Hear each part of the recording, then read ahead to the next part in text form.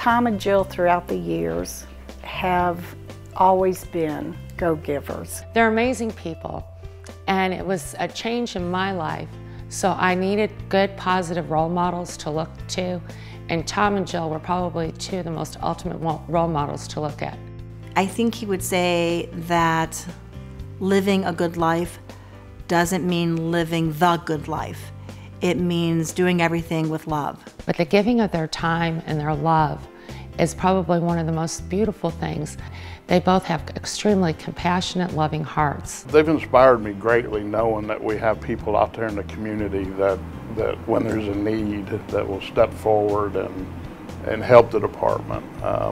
I think it not only inspired me, but I think it inspired 171 other officers of this department. Tom and Jill are such an inspiration when it comes to giving. I have seen them so many times fill people's needs, and selflessly and caringly. You know, they love family, they love their community. When they heard that we were exploring, you know, the purchase of body cameras for the officers, they stepped forward and wanted to help, and then they stepped forward with the help in the purchase of the ballistic vests. The autism research and development, you know, they've spent thousands of dollars on that selflessly. Him and Jill sat me down and said, okay, Lynette, what do we have to do to help these 350 families with autism?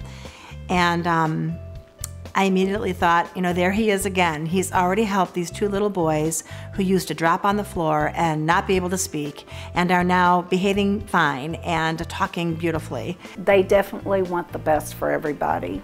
I think they're two incredibly awesome, amazing people, and you're very lucky if you get to know them. Congratulations from the bottom of my heart. We are indebted to you in Cleveland, Ohio, and I think East Texas appreciates you beyond words as well. Congratulations, Tom and Jill. I'm so proud of you all, so happy for you.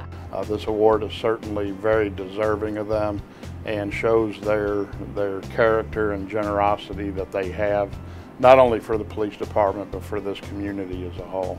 They definitely deserve it. I have been honored to work with you for the past 36 years. I just pray that God continue to bless you and keep you and His face shine on you. Love you guys.